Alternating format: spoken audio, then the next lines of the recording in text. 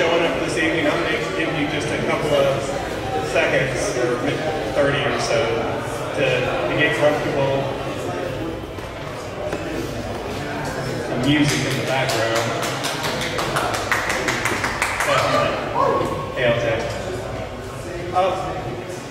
What we have done, first off, is I want to thank all of you for showing up tonight. I really appreciate you being here. This is the first input section of the bicycle master plan since it has been written in first draft. There's a few people that were hugely instrumental in this. First, we started off with Maurice Lordans and Ian Webb and a few others painting sharrows on Cresswell and Marshall and Crockett, leading to the Clyde Famp Parkway a long time ago. And that was really the first step in moving to the bicycle plan. Every 10 years, NLCOG does a submission to the federal government on our bicycle plan. And there was a very brief chapter in this giant plan on bicycle thoroughfares.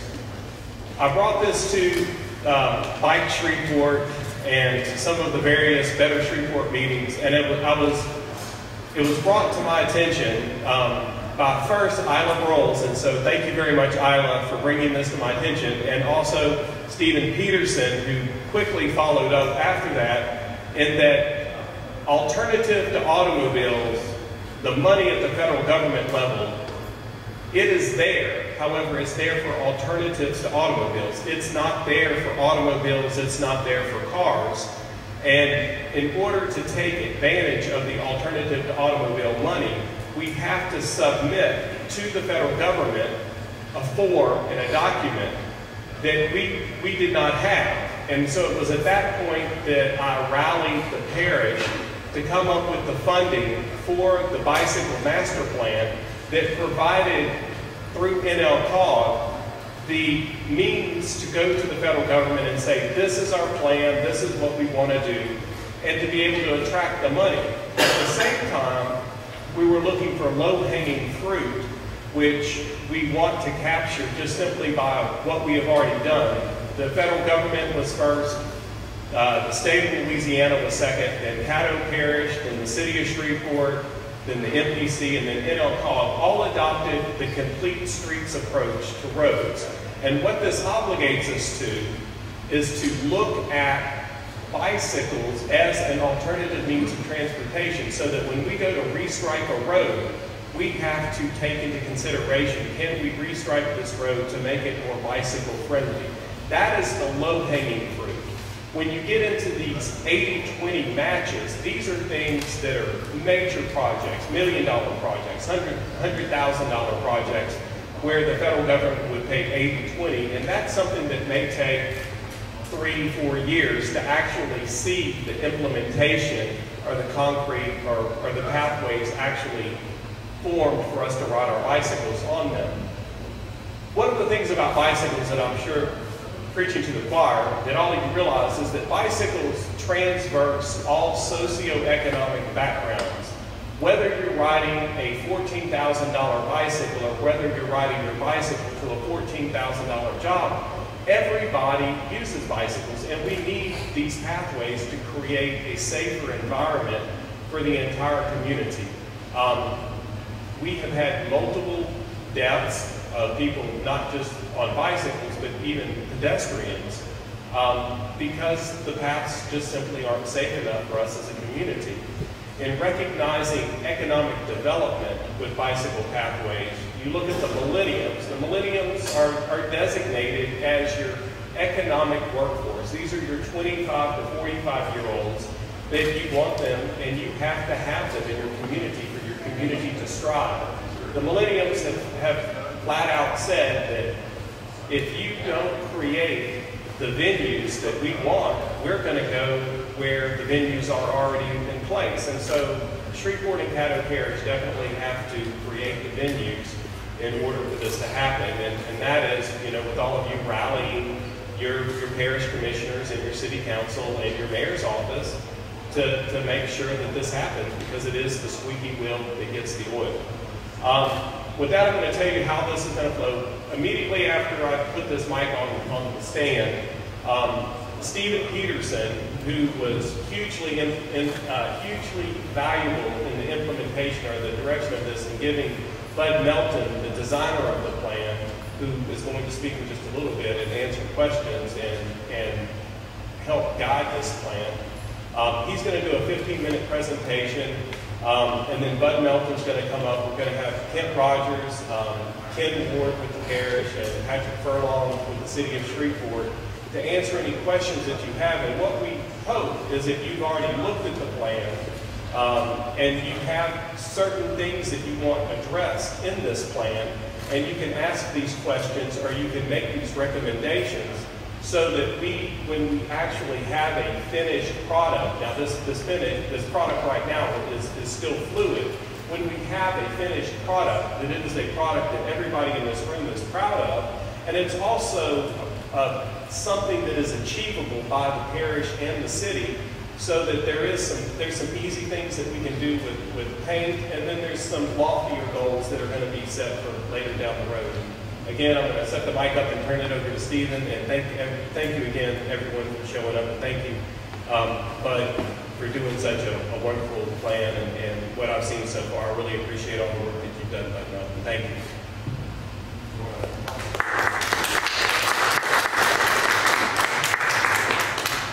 It's really great to see all of you here. We've been, as Matthew said, working super hard for y'all in the future of Shreveport. So I have to thank Matthew especially for involving me and Isla and several others directly with Bud Melton, and sort of getting a lot of local knowledge that he couldn't necessarily get on his own.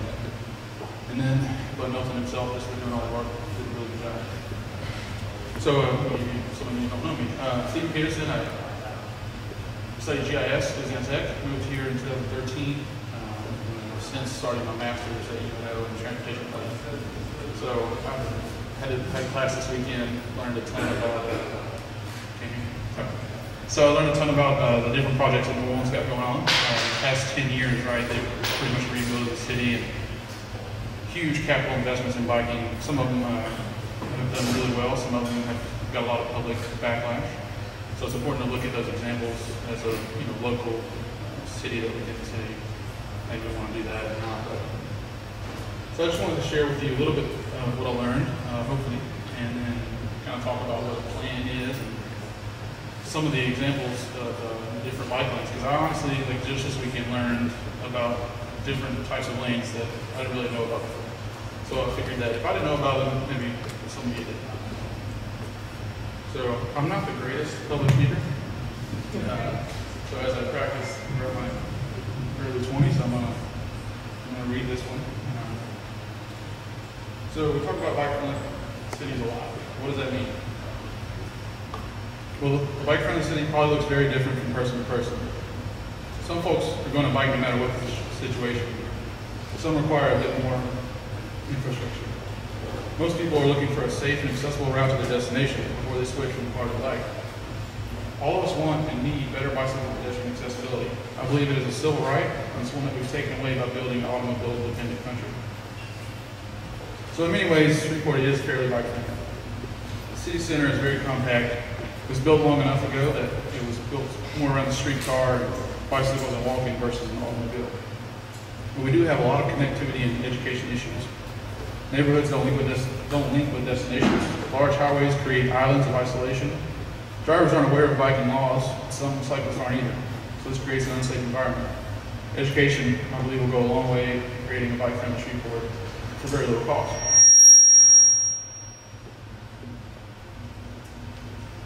So this is sort of the framework for an argument for bike-ped access, and then moving forward. So I bet that most of you here, you've heard about this meeting, you're very enthusiastic about bicycles. You want bike lanes and paths, but there's a much larger population that actually needs them, and I kind of want to talk about them because they don't always hear about meeting for whatever reason. They can't or struggle to afford a car, rely on bicycles for their job and their life. So infrastructure that requires a car to navigate, I believe, is fundamentally wrong because so many cannot afford this mode of travel. This is known as transportation equity, and we have a serious problem with this here. This plan outlines solutions and ideas that will take us into the 21st century, but it requires that you get involved, reach out to everyone that you know, and support it. It takes public support to push policymakers and give them confidence to be progressive and active. So I wanted to go with, like I said, some of the infrastructure differences. There's so many. I mean, both of these are technically bike lanes, but there's two very obvious differences. One, you're probably not going to use. So it's just not good, right? So the money spent technically wasted because the usage numbers don't come from that. So it's really hard to get additional funding. Over here you have a buffer bike lane with some poles. They're not very expensive, but they go a long way in making kids feel safe, you know, all ages. These are, this is greenway development, okay, so it's off-road paths. I've chose these because they look a lot like Shreveport.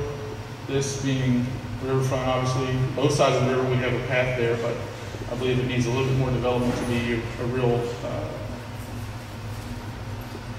viable option for transportation and recreation as well because of some limitations. This one looks a little bit more like Fern Corridor, where we have just a jogging path or whatever. Again, no linkages, so you can envision something like that pretty easily.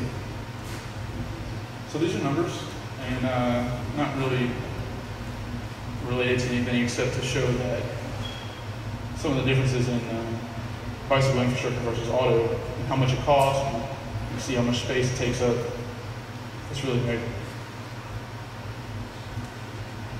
So these are also numbers that don't necessarily relate to each other, but I thought they were very important. So I researched a bunch of census data. I was up till about 1, 2 a.m. last night.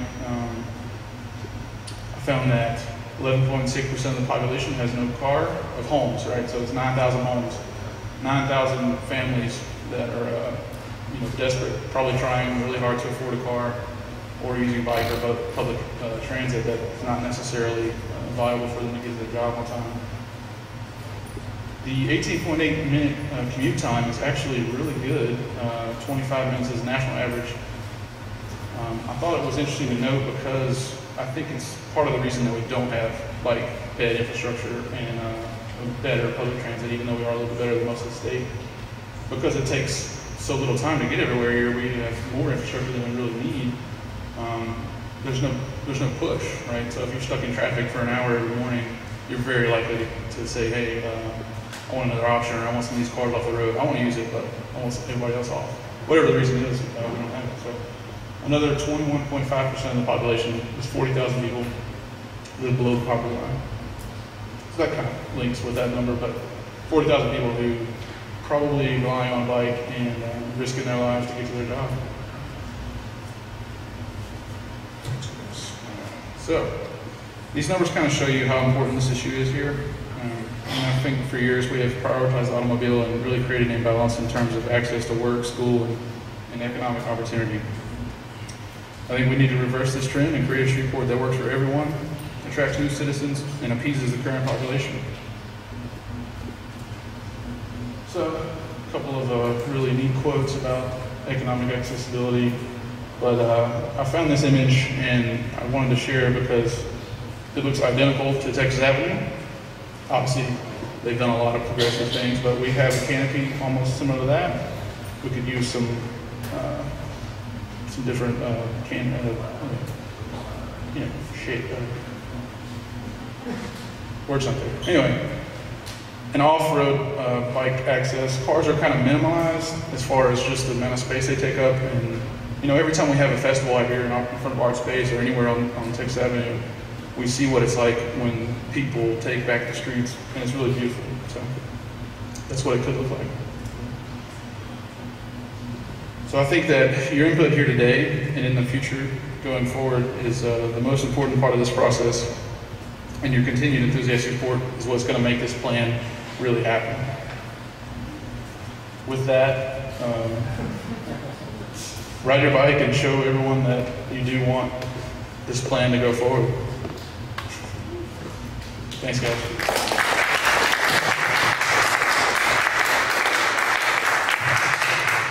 Thank you, Stephen. Also, I want to thank definitely SRAC for their vision and what they've done with the Transportation Hub and for letting us use their facility tonight. Thank you very much, SRAC. And with that, and invite Bud Melton up. Hopefully all of y'all have signed in. If you have not signed in the back, please do so before you leave tonight.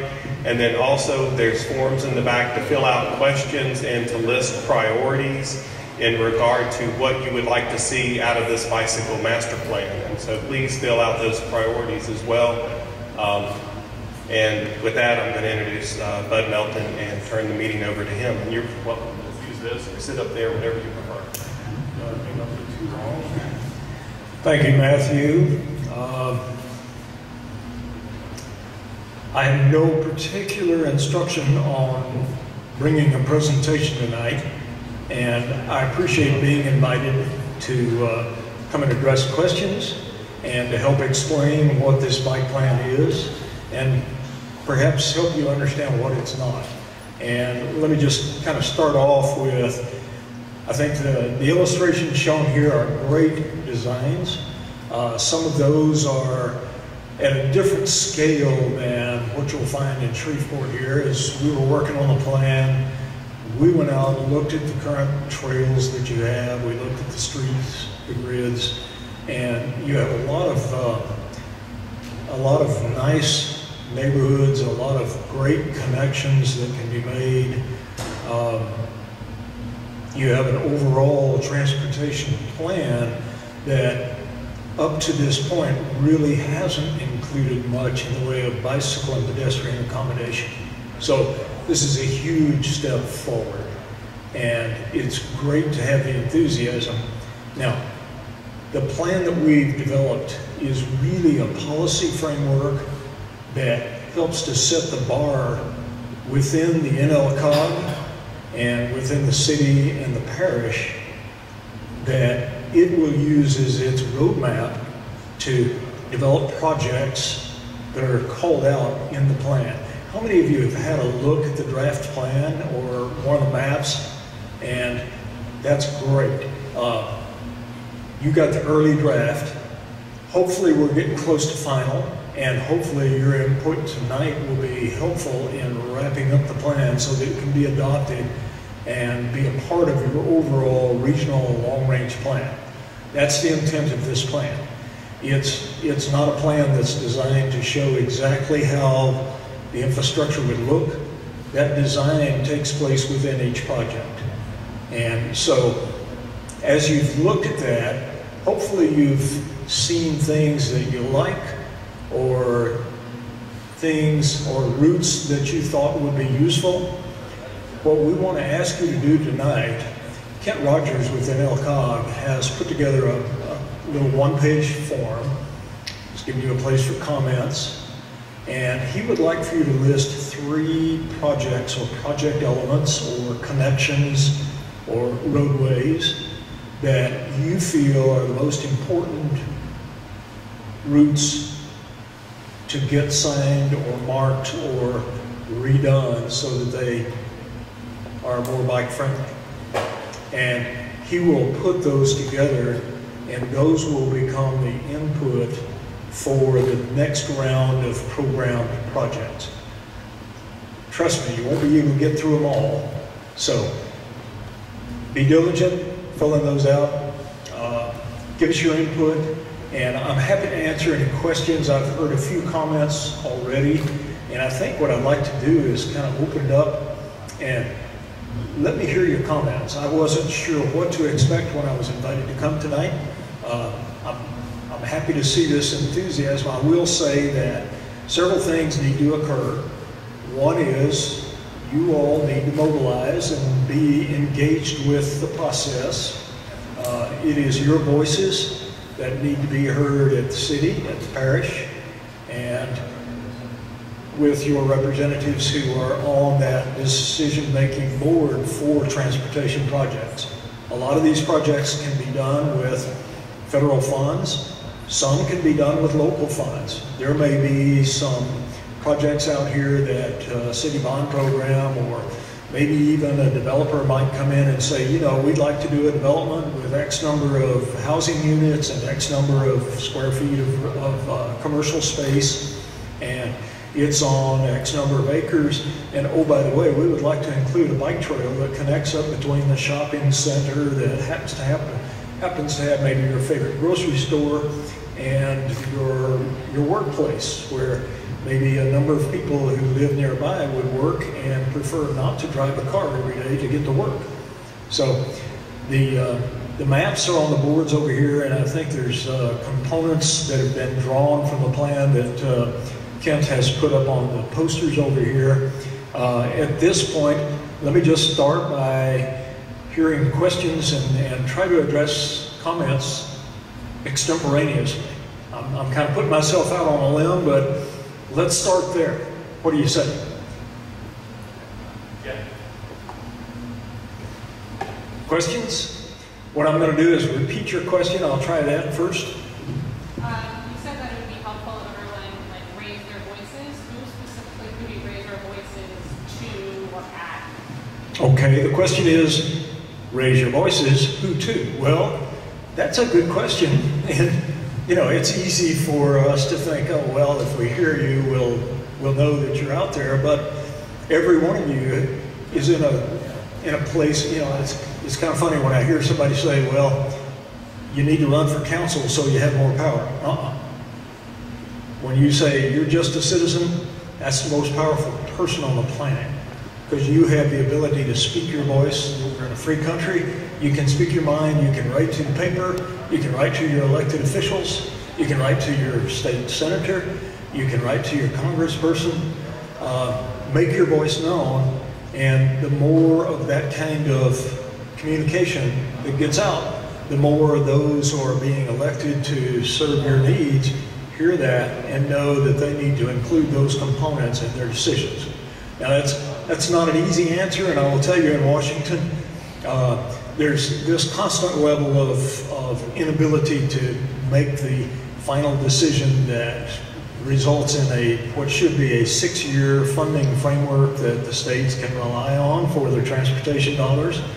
I will tell you that the agencies at the federal level have done a good job of developing guidance that is very inclusive.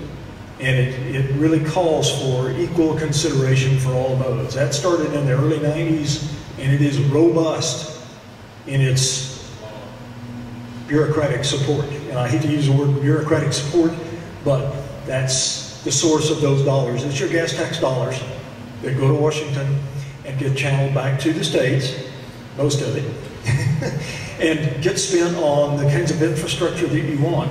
So if you like to ride a bike, and there's not a decent way to get from one point to another, say something. And say so by writing a letter to your elected officials, to your newspaper, you know, magazine articles, whatever. That's great. Yes, sir? Earlier, you and I talked about how this process happened. Would you explain to the rest of the people here how you took input prior to today, and how you expect the feedback to continue until the plan you're putting together is completed? Good question. That's kind of two veins. How did we get the input initially? NLCOG did have an online form on the website that people were directed. It was launched on the day of the Makers Fair, the event that was here back in April, I believe it was. And I believe it was open through June.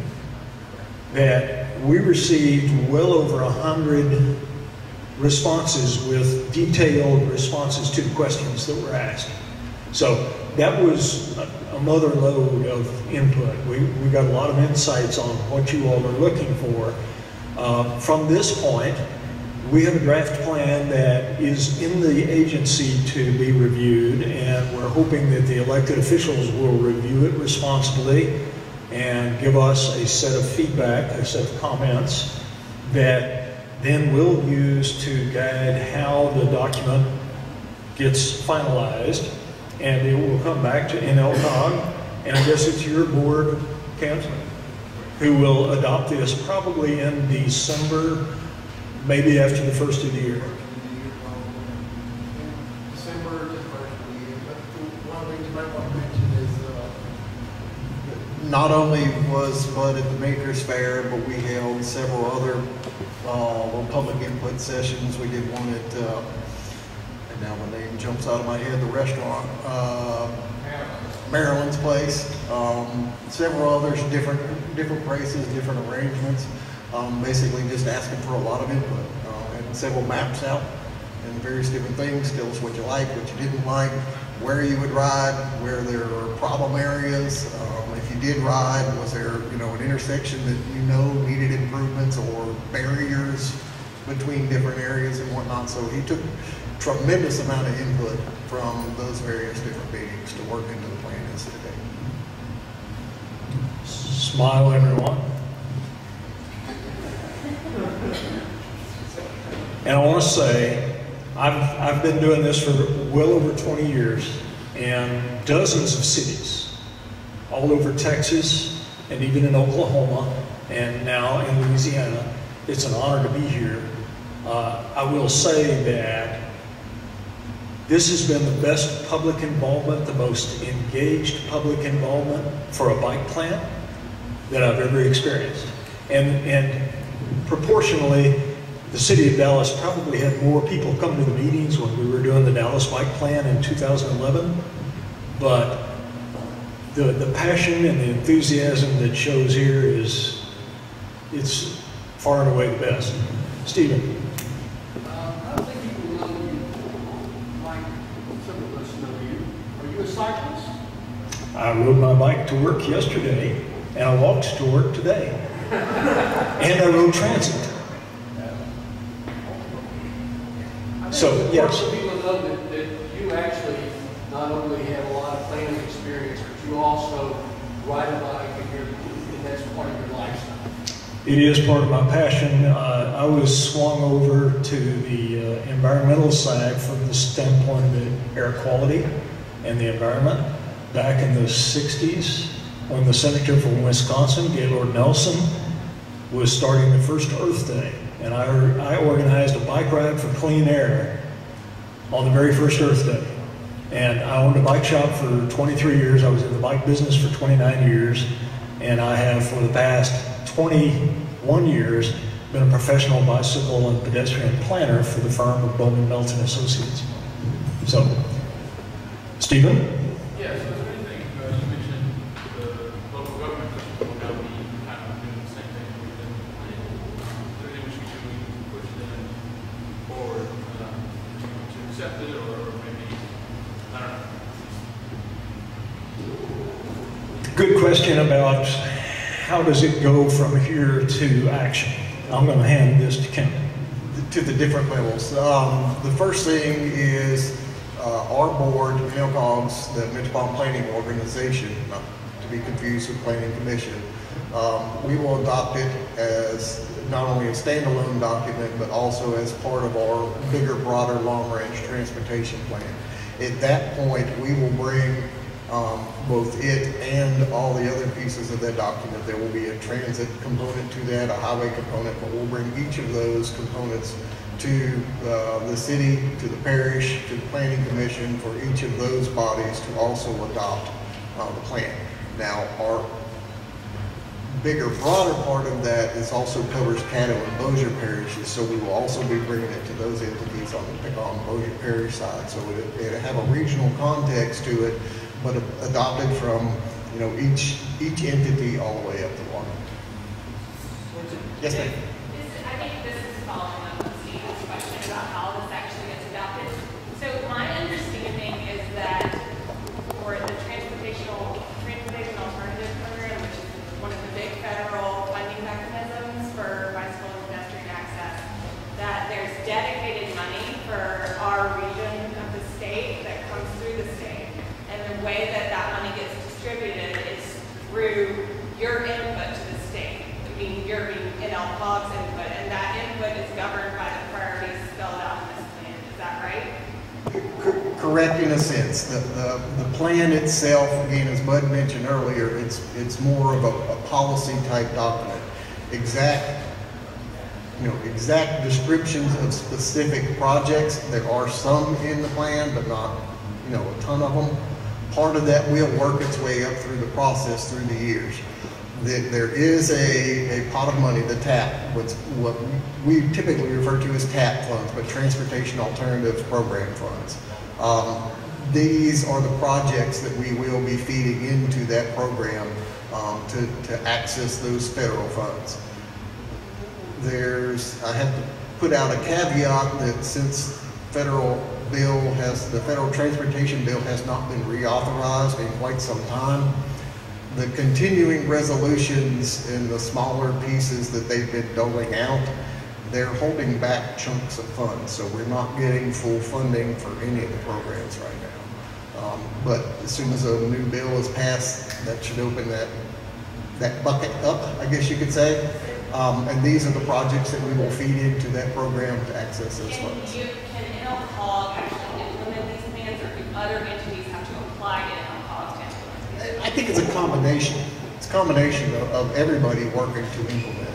The parish can certainly go out and do some of the projects on their own. The city can certainly go out and do some of the projects on their own. As Bud mentioned, you can encourage developers, if somebody comes in to do a massive tract of development, the Planning Commission could certainly encourage them to, as you bring your plat forward, we would like for you to include these elements, of a bicycle pedestrian element, or transit element, or other elements into those developments. So it's multifaceted how it could get implemented. But it is possible for NLCOG to directly. Correct. Okay. And then, do you have, I understand that with the caveat that there's been restrictions on federal funding based on what Congress is doing. Do you have a sense of a dollar figure that y'all are expecting in the next 2 to 3 years? I want to say it's somewhere between 220 to 260,000 per year. But again, right now that's been cut way back because of the way they're doling out the money. But once a full bill is authorized, we expect it to go back to that level each year. If another entity wanted to apply to the state or to do some kind of bicycle and pedestrian access program that wasn't spelled out exactly in the priorities that you delineate here, could it get funding? Yes. Does that Yes. still Yes. good? Yes. Okay. But And again, how meaningful are the priorities in terms of? well, no, because again, remember that most of this is policy oriented, not specific projects. So we're hoping that that project that you would bring in, if another entity brought a separate project in, would fit into one of those policy goals and you implement it that way. Does that make sense? Let me also just say, Isla in particular, this is a plan that is a 25-year plan, but it will get an update about every 5 years, can't you mind? Every five years, it gets an update. So every update cycle is an opportunity for you to expand on what's in that long-range plan. And what we did was develop a framework, a policy framework, and a basic infrastructure recommendations that are yet to be fleshed out as to exactly what they look like, exactly where they connect initially and eventually, and those can change. Every 5 years is an opportunity to update the plan.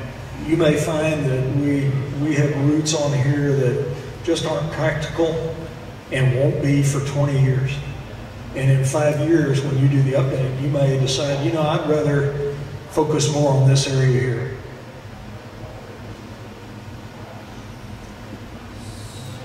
So doing some quick math based on the numbers you just gave us and the numbers that are up on the board, to take over 30 years of federal funding year on year to complete this plan. And maybe this is where Matthew or somebody else can chime in. Is 30 years is a little long to be waiting on, it's a little long to be waiting on economic development stuff, especially for people that are, as Stephen was saying, in lower economic statuses or Shreveport's wanting to grow. 30 years is much too long. That is if you use that as the only funding source to implement that. Again, parish can do some of these projects. The city can do some of these projects. You can encourage other entities to do some of these projects. Some projects will likely be integrated into other transportation projects so that you would not have to pull from that pot of funding. A perfect example is with the Jimmy Davis Bridge. The new Jimmy Davis Bridge that will do the second span will include a bicycle and pedestrian component to it. That would not have to come out of this pot of money. That would come from a different pot of money. Part of the intent with this Complete Streets program, of which Matthew mentioned that basically all bodies all the way up have adopted the Complete Streets program.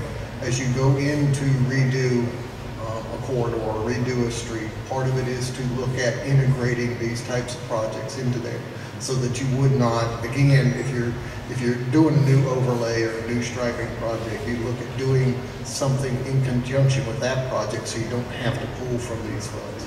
So there's multiple different ways to implement multiple different sources of fundings, multiple different sources of persons and entities that can help implement a program. And to follow on to that real quick is, how can we, again, maybe this is one of our elected officials, is how do we make sure that when a project is being considered, say, widening the street like what happened on East Avenue this last year, how do we make sure that those considerations are taking place when the plans are being decided? I'm going to play devil's advocate for 70th Street and the Uri Drive project and a few of those projects that are out there right now. You got to remember those projects started 15, 20 years ago. You can't just stop that ball and say, we're going to start all over again. There's a few projects that have been recently implemented or are being implemented now that no, they won't necessarily have these components in. But by each of us adopting that Complete Streets policy, it basically says to us and says to our staffs all the way up that when a new project comes in, you have to start with looking at it as a full transportation corridor and a full Complete Streets program, bike, ped, truck, car, the whole works, and work it from that point. So you have to start out, for new projects, you have to start out considering it as a Complete Streets project. So some of these projects are 10, 15 years away. At what point are we going to start seeing? You'll start seeing some changes within the next couple of years. We actually have several projects in and around Shreveport Commons that are programmed as soon as that money gets released. Some of those are going to be done fairly quickly. There's some other connections into Allendale, Ledbetter area that will be done rather shortly. Part of what we're asking here too is give us your 1, 2, 3 so we can find some more of those low-hanging fruits that we can get implemented quickly, easily, and move forward. But you'll see some very quickly. Yes, sir. I noticed that Texas Avenue, Highway 80, Highway 79 is out there. Okay, so this is an in-out pod plan. Is the U.S. Department of Transportation, is that going to interfere with any flight plans you have on that street? The state DOTD will have to concur with anything that's done on the state route. However, the state of Louisiana through DOTD has also adopted a Complete Streets program. So then what about, Texas Street is a U.S. highway, right? It's still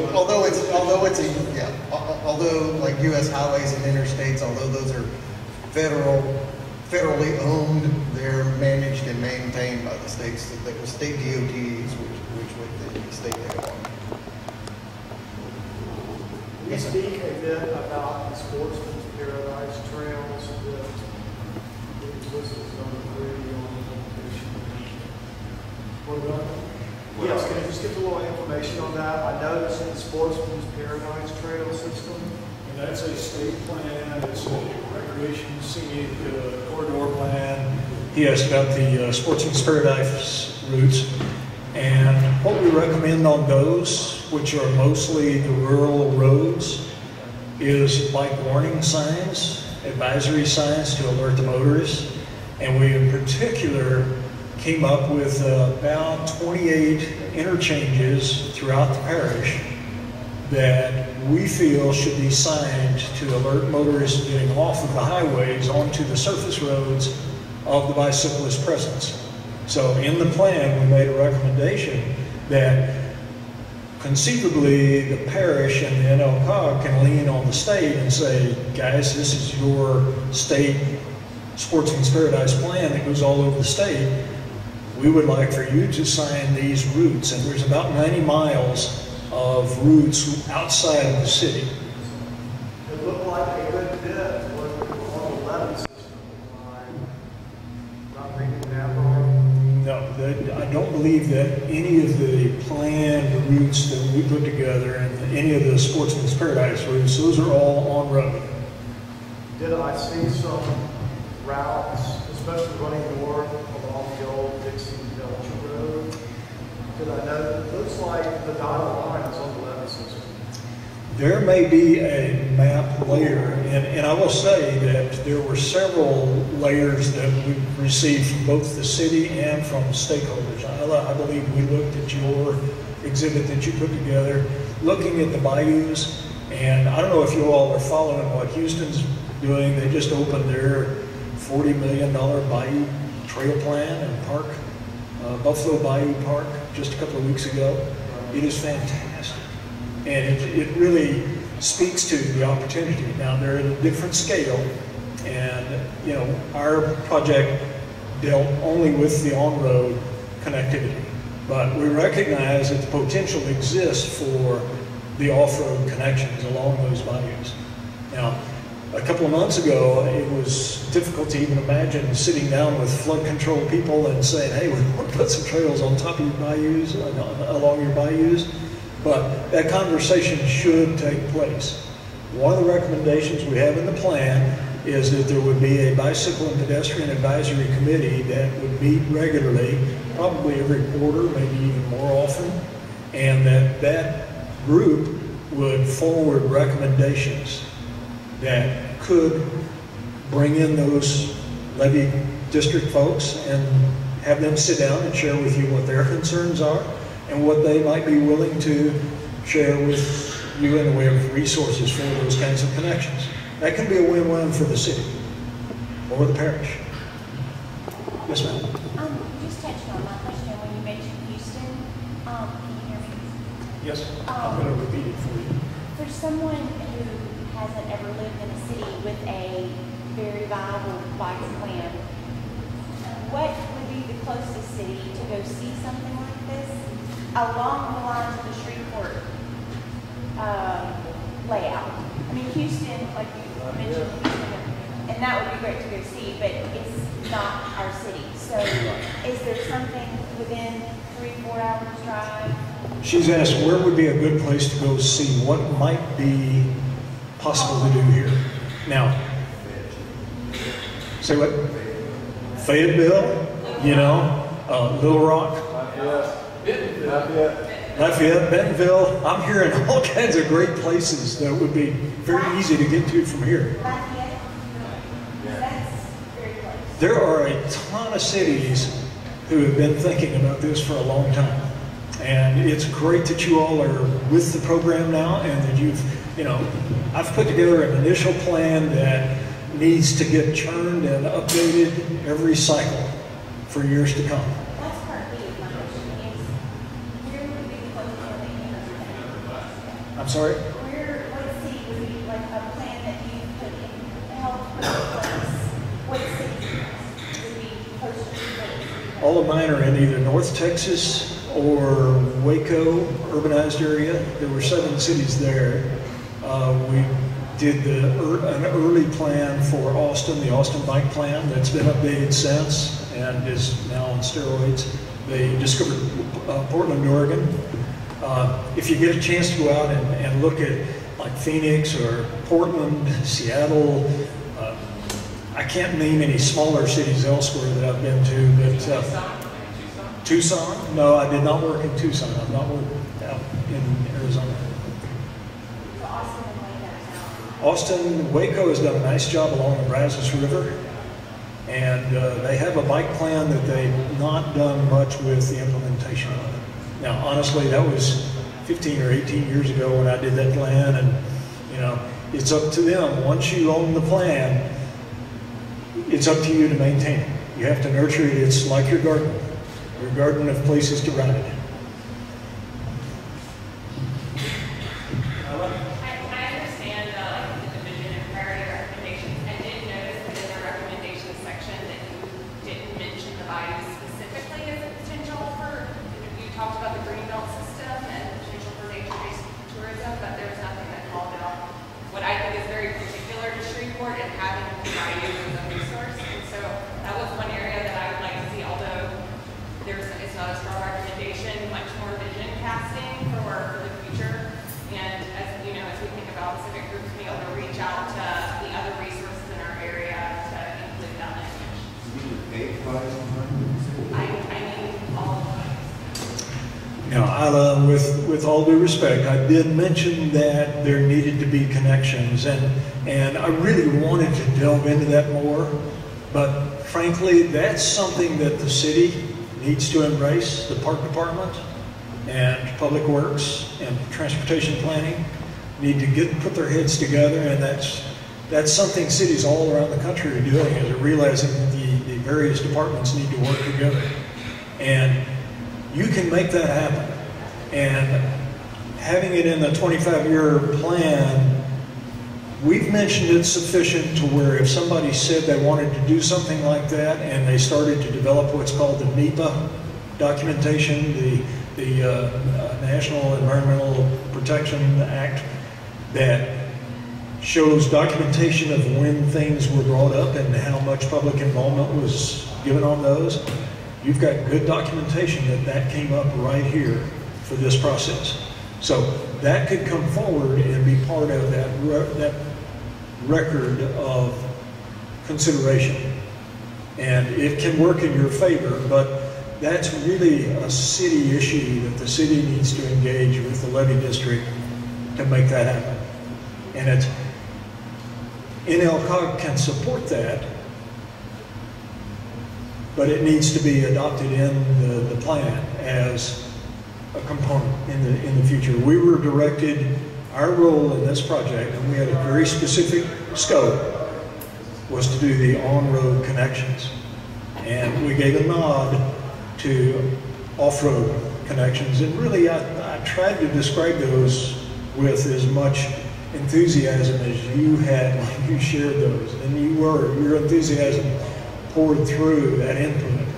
And hopefully I carried that water, but I will certainly, as I'm finalizing the document, I'll make sure that we've mentioned that in as strong a terms as we can in that context. Yes, sir. Expand on what she was saying on the greenways. Seems with the development of insisting that they put right-of-ways in, further development along right here as you go south. Some part of the city. Having riding my bike around the downtown area of the island, it's fairly easy to get around. But to get to the southern part of the city on a bike is very difficult, dangerous. I would put more on the dangerous side than the streets you have to get on to get down there. But there is one route that goes all the way down south, and that's by the area. Plus, you also have the one along the duck pond that goes all the way down Kings Highway that you can go to get down to the southern part of the city. I see Mr. Jean is acknowledging that is indeed the case. And, you know, I would say that ongoing engagement with the public in a bike ped advisory task force should bring that to light, and that there's certainly every opportunity for the city to add that to the list of projects that go forward.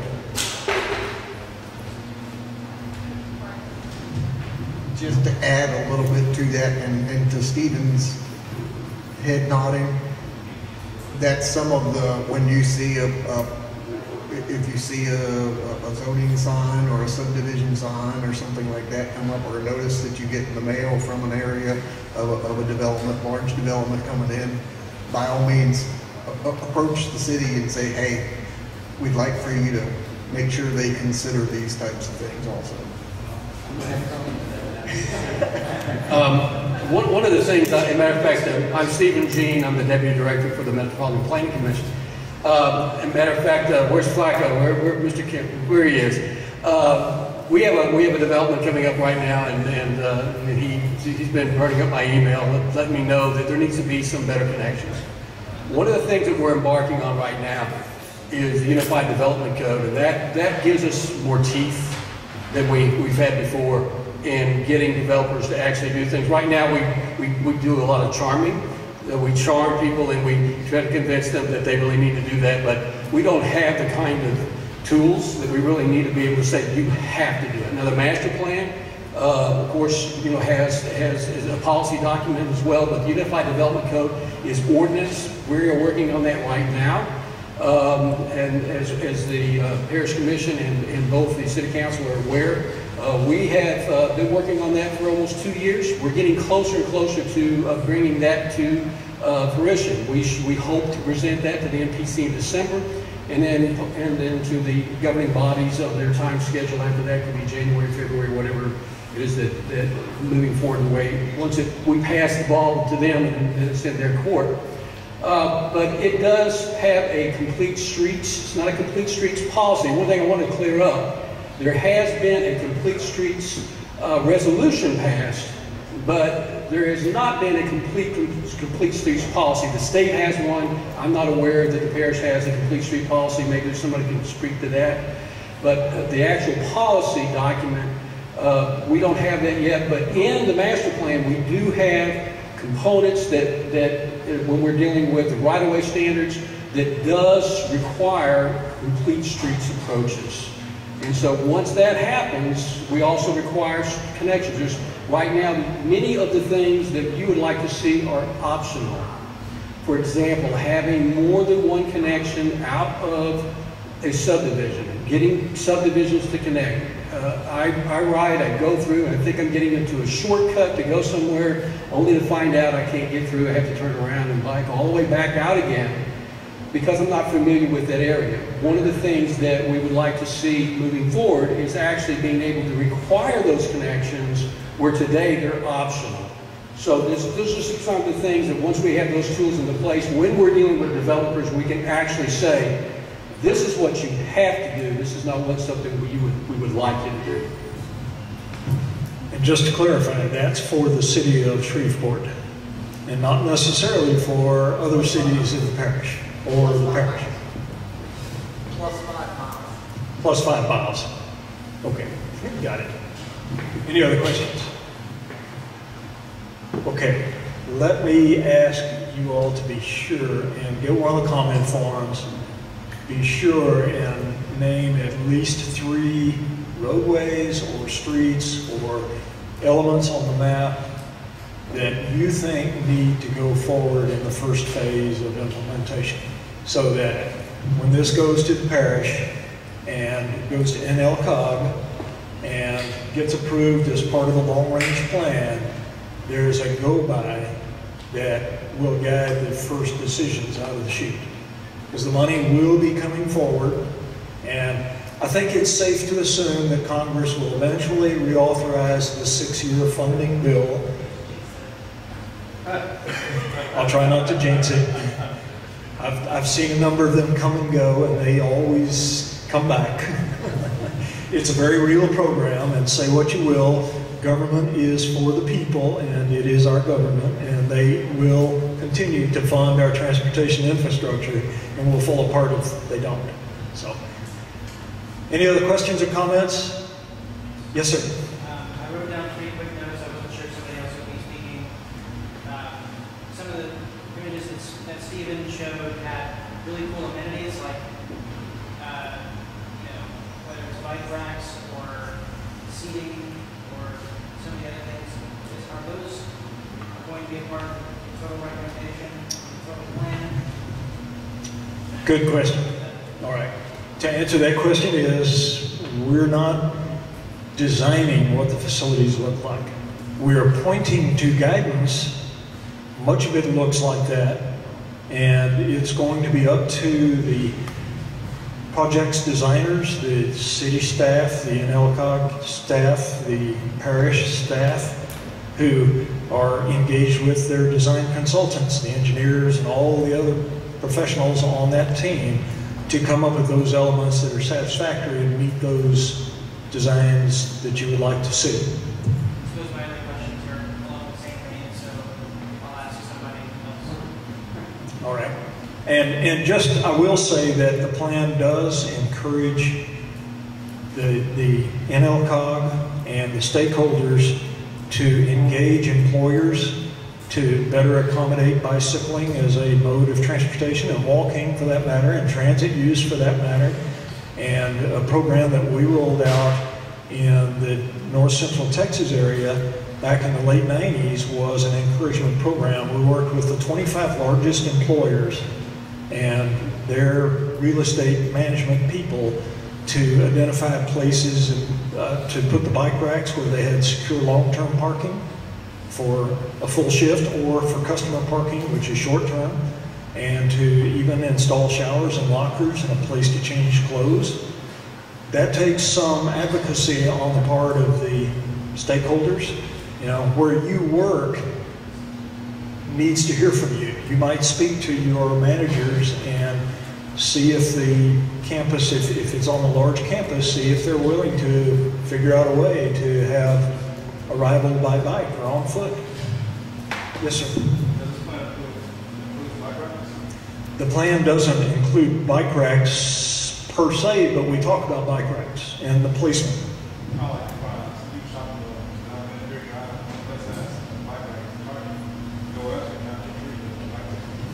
And a tree is not a good place to lock a bike. So, and you know, that's those transportation enhancement funds, you could use those for bike racks. You could use those for other things. And before we go off on to other things, I want to give, use the term for the millennials, I guess, I want to give a shout out to SportTran. We have an individual from SportTran here. SportTran was the first transit system in the state of Louisiana to have bike racks on every single bus.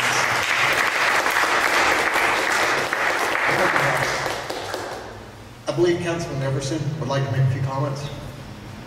Thanks. I just wanted to say, you know, it's great to be listening to everybody's enthusiasm and some of the conversations that were had here today. And I want to use this as an opportunity to encourage everybody.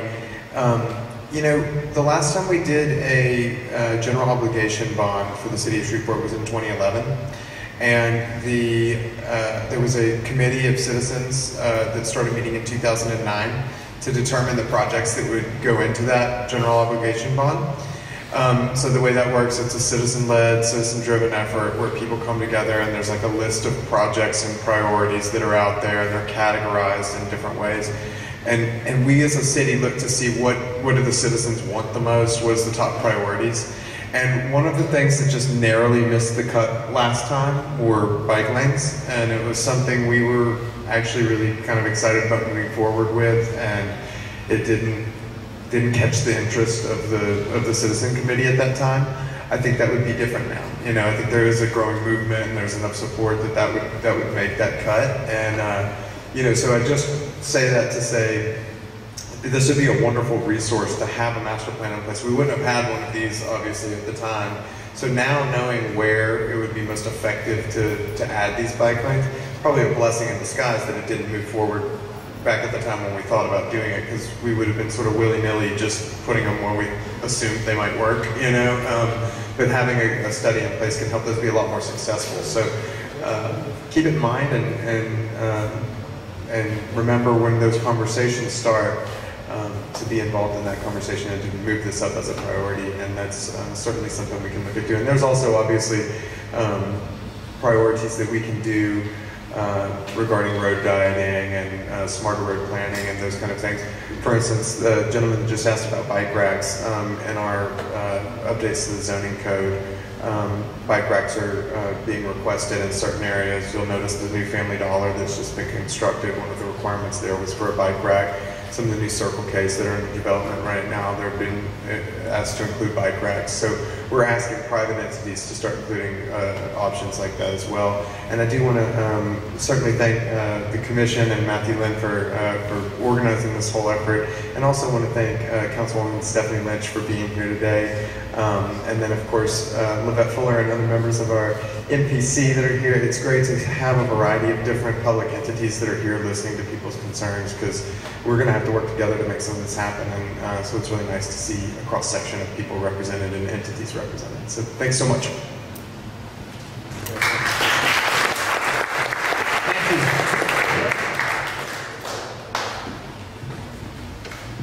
I guess with that, thank you, Kent Rogers, thank you, Bud Melton, thank you, Stephen Jean, Stephen Peterson, Esther Kennedy, Isla Morales, and of course, Livette Fuller and City Council person Stephanie Lynch, and definitely everybody here, Patrick Furlong with the city, Ken Ward was here earlier, and Robert Glass, Ken Ward with the parish is still back here. Ken Ward and Patrick Furlong would be working with Kent Rogers and figuring out the feasibility of this. They're both with engineering with the two governmental bodies. And of course, all of this starts with you, the citizens, and your input that you give to your elected officials. And then from that on moves to the engineering department to implement the plans that you're choosing through this master plan process of the bicycle pathway development.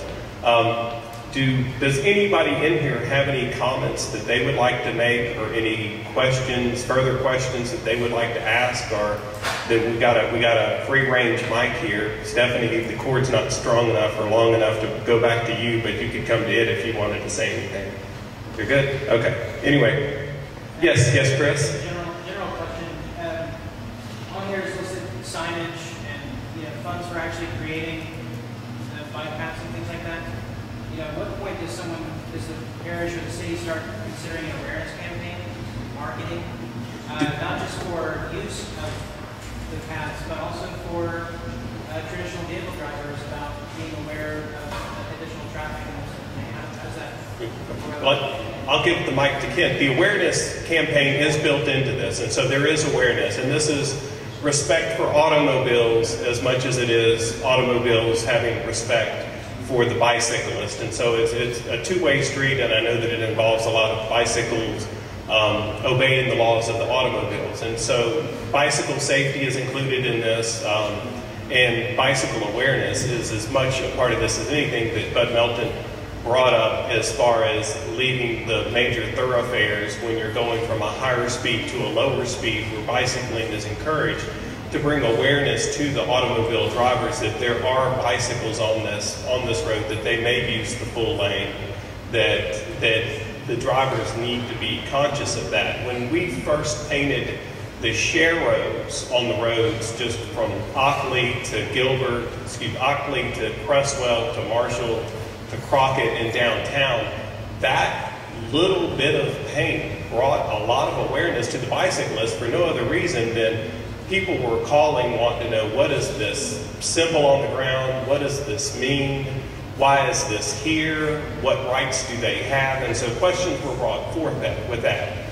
The parish has its own sign making, and so sign making is pretty easy. We do have signs on what I call the glorified shoulder at North Lake Shore, which is considered a bicycle path, though it is probably more for changing a flat tire on an automobile. However, most of the bicyclists that I know that use it ride on the street and they take the full lane, and they only get over on the shoulder whenever there's an issue with them riding on the road.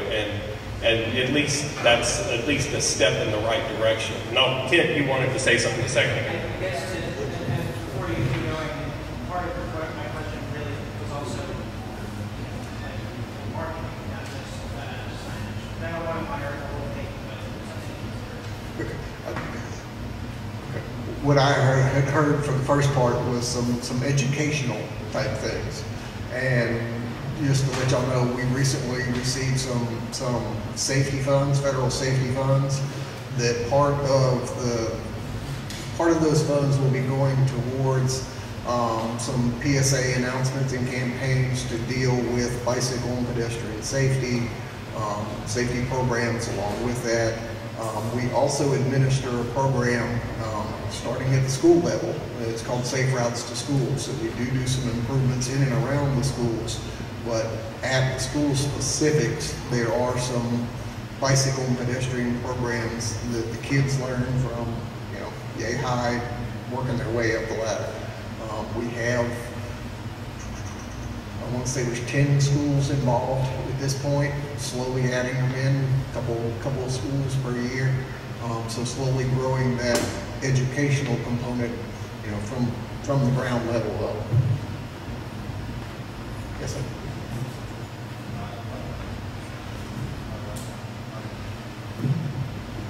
I don't know what you call a pass road. I know some like you go down, but you go down the road. You keep saving to do like you do housing. That's not sure. Except for our road.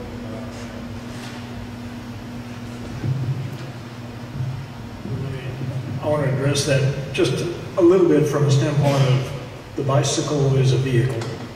And while it may not feel like you've got accommodation, one of the things that would be an early recommendation for the educational output would be to educate the motorist that the bicyclist is a vehicle anywhere in the state. So any public road, you can occupy the space. Now, I recommend that you be alert. I recommend that you wear a rear view mirror or keep track of what's coming up behind you. But you have a right to be on the road. Now, that doesn't mean that it's very accommodating, and certainly it's calling out those particular routes on that form that will go a long way toward prioritizing what gets done first. Did that answer your question? Somewhat. What did I miss?